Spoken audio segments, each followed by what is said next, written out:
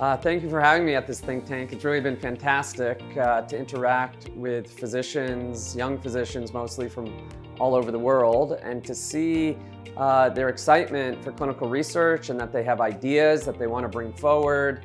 And hopefully from the think tank, they'll be able to explore that opportunity.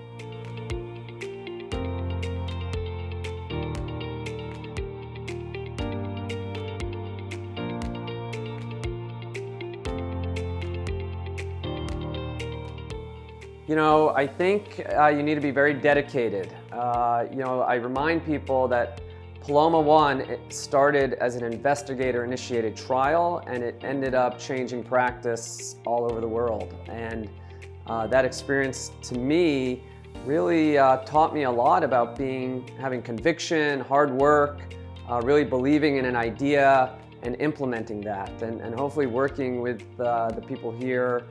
They not only learned hands-on material, but hopefully they really were inspired to take their lessons home and bring research to their patients, because I think that inspiration component is very important for driving the hard work and the desire to pursue clinical research.